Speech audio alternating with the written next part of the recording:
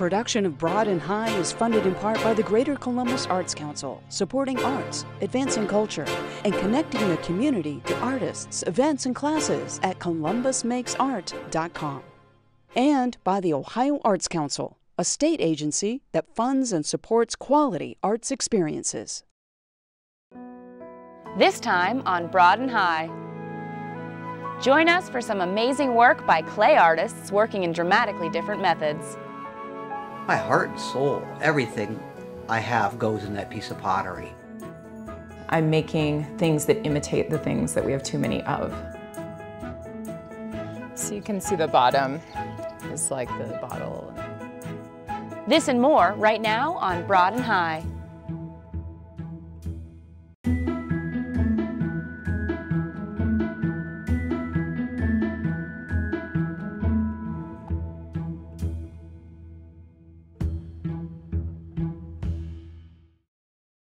Welcome to Broad and High. I'm your host, Kate Manicky. Our first story tonight was selected Best Documentary in the 2013 Canton Film Festival. It chronicles the process of a Canton potter who works in a traditional Japanese method of firing pottery known as Raku. It's a technique of quickly heating and cooling pottery during the application of glazes, or in this case, horsehair. Our friends at Sumo Films in Canton bring us this profile.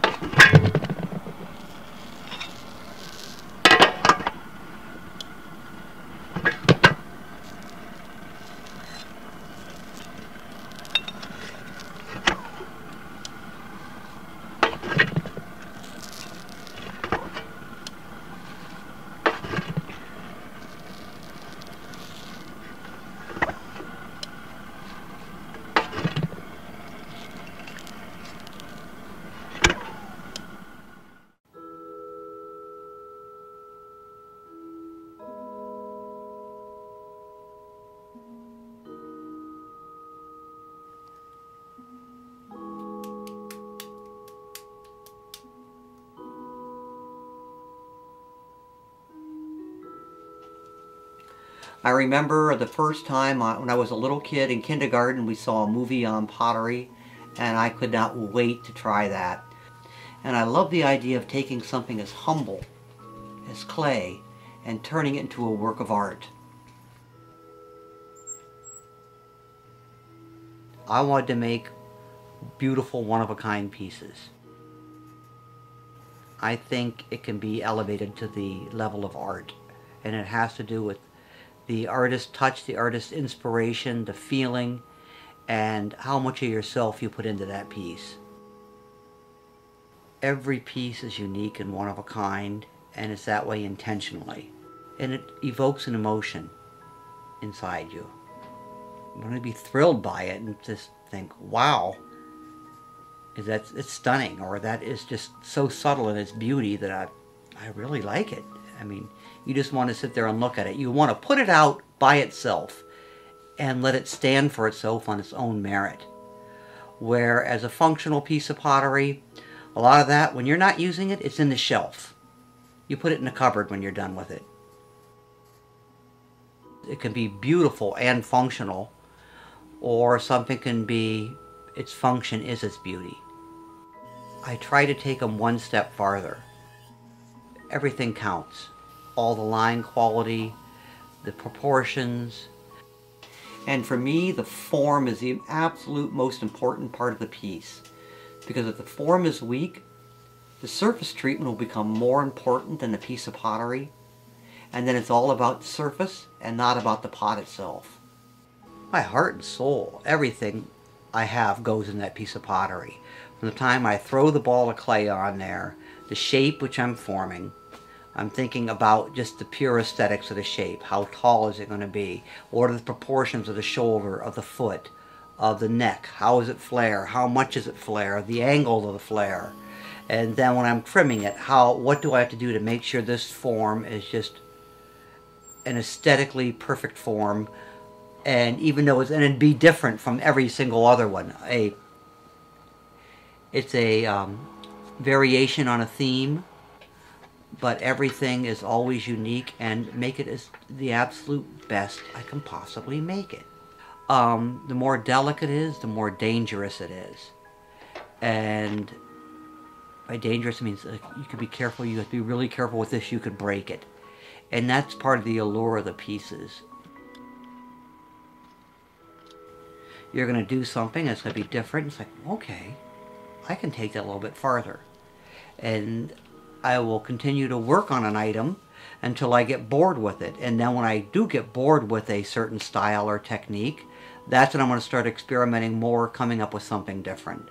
And right now, I'm also taking a traditional form and pushing it by making the base narrower, the neck longer and thinner, and trying to take it to an extreme that people never did before, because the piece always had to maintain its function.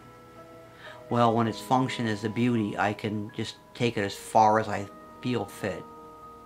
And the thing that attracted me to Raku was you took it out and there was so much more serendipity. You had no control over how things were going to end up. You could play with the amount of reduction or smoke or carbon or flames and how you would burp the piece to get more air into it. Raku is generally considered very a primitive way of firing and a very primitive look. Well, I wanted to prove you could take that primitive look and make it something elegant and beautifully understated and just elevate it to a work of fine art.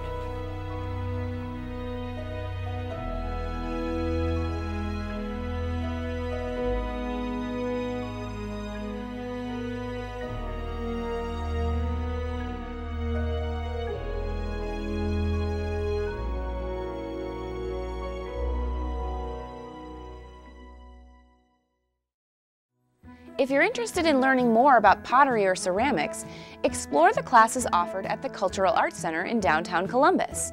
Learn to throw on a potter's wheel or just make some pinch pots. There are even workshops that can help you learn more about the Raku firing process. Visit them online to learn more. This next story takes a look at the tradition of pueblo pottery. The most distinguishing part of pueblo pottery is the coils. The pieces are never thrown on a wheel. They are shaped and molded entirely by hand, using long coils of clay. Albuquerque artist Jami Porter Lara uses this ancient method to create items inspired by the most ubiquitous vessel of our modern time, the plastic bottle. Check it out.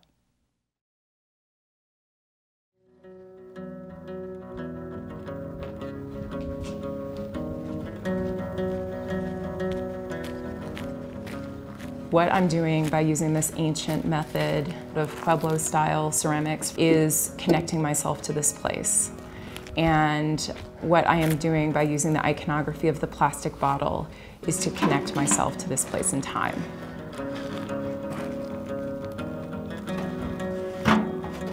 Well, something that interested me about this project, which I sometimes talk about as a reverse archaeology, where I am using the tools of the past to dig into the present and future, is that it collapses the distance between what we see as an artifact and how we regard contemporary trash.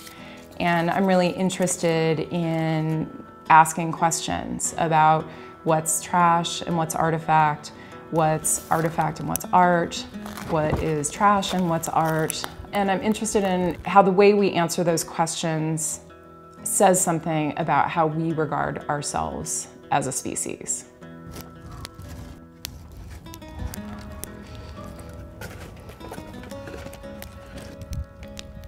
So what we're after here is about 1,000 degrees on the inside.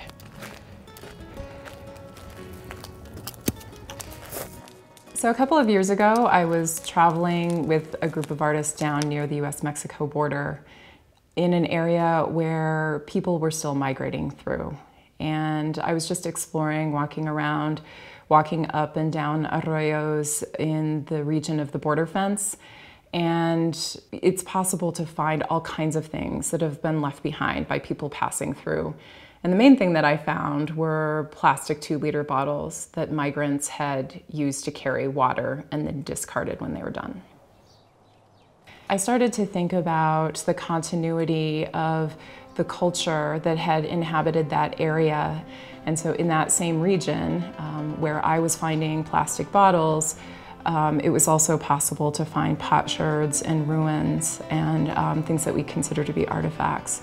And so it was in that context that I just started to think about the plastic bottle as a contemporary artifact. In Mexico, one of the things that we were there to do was to learn how to make pueblo-style ceramics from the Gallegos family. So we were in a little town of Mata Ortiz where these very accomplished expert potters taught us their method, which mirrors the method in which ceramics have been made in the desert in this part of the world for almost 2,000 years.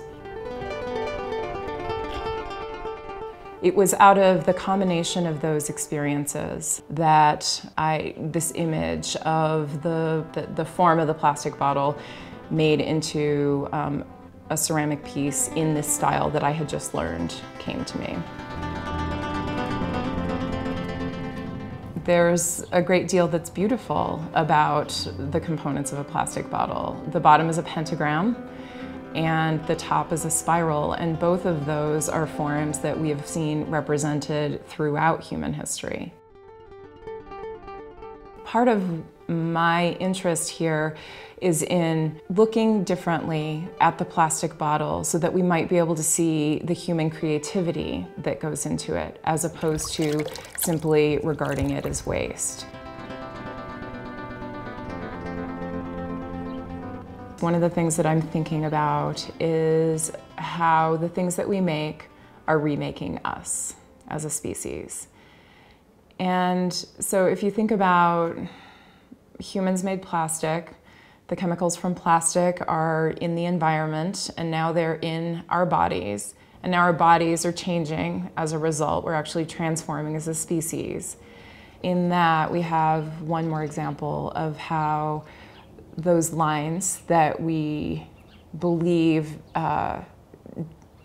divide us from nature or from technology, that those don't really exist. There isn't a line between what is human and what is natural and what is technological.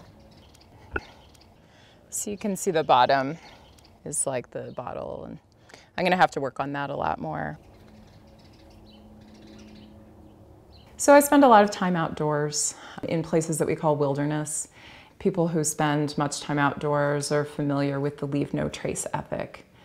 And it's something that I've been thinking a lot about lately because I think it says a lot about how we regard ourselves in relation to nature. I think that it's interesting that in the way that we have constructed nature, we have written ourselves out of the story.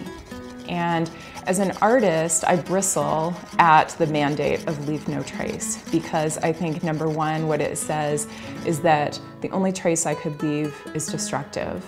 And number two, it completely eliminates the possibility that my existence or presence on this planet can't possibly be creative or a contribution.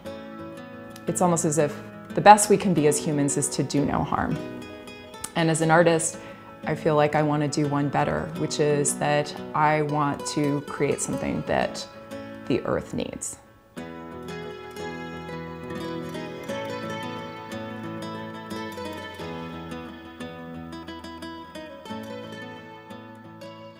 There's a way in which this project for me is about grappling what it means to be an artist who makes things in a culture of too many things.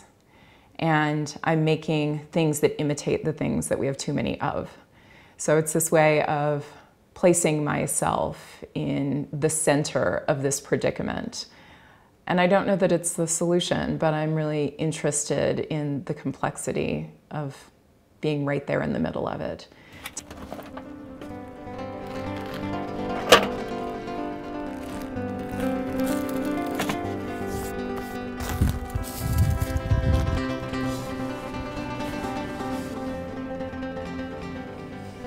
I think that it's essential for us to be able to understand ourselves as creative and connected beings in order to have the courage to take on the huge task that we have ahead of ourselves in dealing with the environmental crises that we're facing.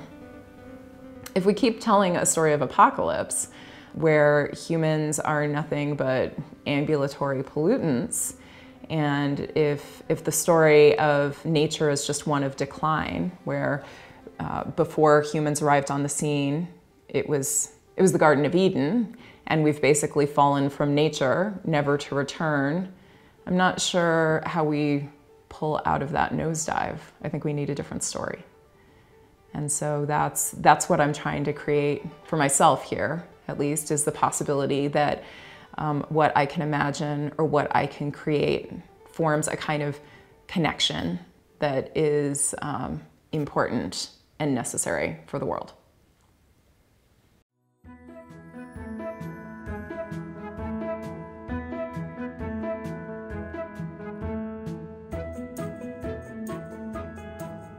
The Dayton artists in this next segment might have you doing a double take. They're identical twin brothers who work together to create art that depicts the struggles of the working class.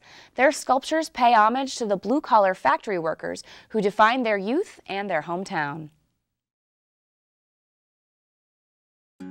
The twin thing, a lot of people think that it's a gimmick, but it has been a complete lifestyle that my twin brother and I have embraced. My mom and dad would dress us alike early on, and we just never gave it up, so I put the blame on mom and dad. Instead of having two separate yearbook pictures, we have one cell with two people in it. So when you say I, it's connected to we. We often think about ourselves as being one person in two different bodies, but we're also two capable individuals that live separate lives, but when we come together, we bring something special to the table. Ever since we were small children, we were involved with art making. My father had a lot of building materials and things of that nature. My mother was an upholstery worker, so we had access to materials. Our formal art studies actually started in high school. We've always had a love for the visual arts, but it wasn't until we got into undergrad at Ball State University where we kind of have our love, fascination with three-dimensional forms, dealing with sculpture and ceramics. Our parents were really supportive about us going into the art world. The writing was on the wall in our hometown where we were expected to either support the factory or work in the factory. We knew those days were numbered. Grew up in Newcastle, Indiana. It was a big Chrysler factory town. The high school was named after the factory. And the factory supported the entire town. It was so close to our home that you could hear the factory bell, you can hear the shift changes. And it was weird because everybody believed in its products, everybody drove a Chrysler product. The late 70s, early 80s, that's when you can actually really see the demise, and little by little they start scraping the factory away until it's no longer existent. Thousands of people were affected by that. And it's sad going back to that town, because at one time it was thriving, and if your dad worked in the plant, you had the opportunity to work in the plant, and you could have a sustainable life. But those days were long gone. In fact, Kyle and I were kind of the last of that generation to actually benefit from that. Every day, factories are being shut down. The glory days of working in the factory are gone. So Kelly and I, we'd like to produce artwork that represents the blue-collar worker. People that work in the steel mills and work in textile mills, the producers of things. Blue-collar work, the people who create things, they're very important. We're representing those common people that are often left out of the equation. Factory workers, blue-collar workers, coal miners. You rarely see any art about those people who perform these tasks. Our belief is that if we're going to make something, it has to be authentic. Typically, if we go to the source, we would do direct interviews. We want to get those voices and that information. We go to union halls, take photographs, do sketches, and we retrieve found objects. The found objects come from factories that are no longer running. Corrugated sheet metal panels, random gears, old oil cans, gloves, just anything that's left behind. That's really important for us to kind of archive this sense of history. It gives a true sense of place and time. Otherwise, you're just making figurines with no context. We bring all that back to the studio and we start arranging and thinking about composition. We do all the fabrication or the sculpting of the form. The figures are not really representations of specific people, but the figures represent all people, and they help narrate the stories. We do all the clay process, and then that goes off to dry, and then we'll move to the next step, which will be the painting phase. And then we go into the actual backdrop or facade phase. So that's typically our process. We're hovering over an 18-inch figure. It's like we're too big to be working on these small figures. Kind of I like to think about it as kind of like an octopus with many different hands. It's a neat process. A lot of people who don't traditionally collaborate would probably freak out.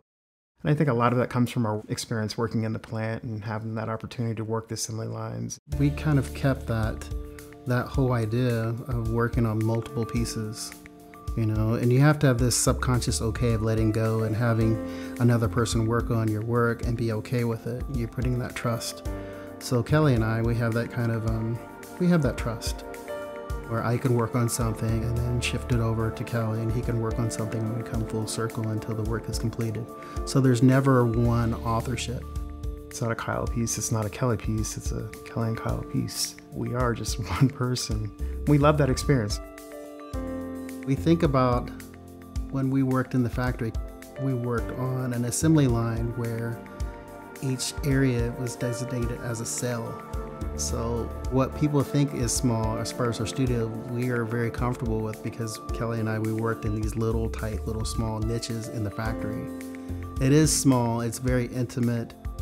But it's the safe space for Kyle and I to go to think. It's a space that we can go to be creative. It's like a sanctuary. It's like, it's our church. I mean, that's where God speaks to us. My inspiration comes from my family, my parents, and I'm deeply appreciative of our strong working class upbringing, but I'm troubled by it at the same time. It oftentimes haunts me to think about how working people struggle so hard and oftentimes are not represented. So that's the reason why that I'm really motivated by our work, and yeah.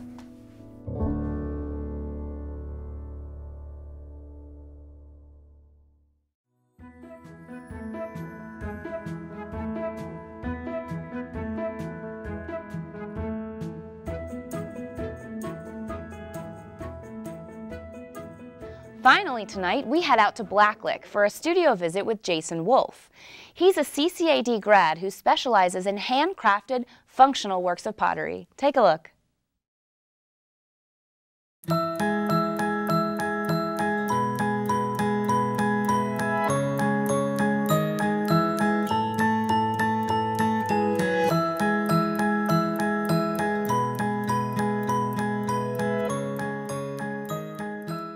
I started making pottery about 25 years ago.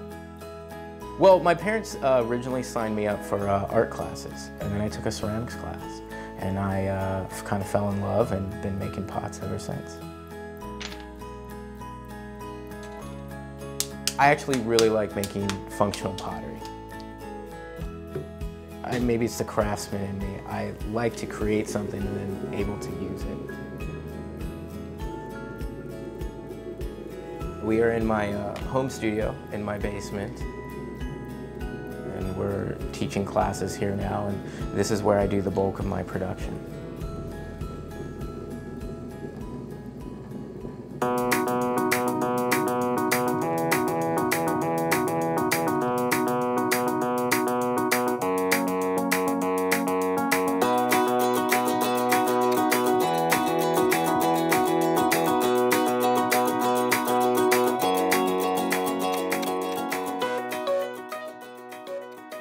And there you go, the cup is finished. It's a two-step process. So the first firing is called the bisque firing. After that, we're going to do the glaze firing. Our glazes we make ourselves, and we make in-house from recipes that we've been working on for years. The bisqueware is what I'm glazing right now. This stuff is like a sponge. So it's actually absorbing the water that's in the glaze, and what's left is that chemical coating. I mean, we make actually about 30 different products. We're thinking about things that we have a need for, stuff that we like to use in our own kitchen. You know, there's lots of things that I could make, but that doesn't mean I really want to create them.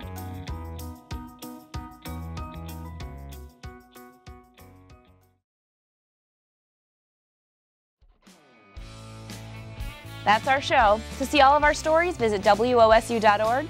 And as always, be sure to find us on Facebook, Twitter, and Instagram. Today we're leaving you with the American rock sounds of the Red Vines. Thanks for watching. We'll see you back here next week on Broad and High. Sleep on the couch, can't even get up to turn out the lights. Might call me crazy, makes perfect sense to me. Going out of my head, she's a wild spirit out there, running free. Those days are over, turn them over, the ground is found. Production of Broad and High is funded in part by the Greater Columbus Arts Council, supporting arts, advancing culture, and connecting the community to artists, events, and classes at columbusmakesart.com. And by the Ohio Arts Council, a state agency that funds and supports quality arts experiences.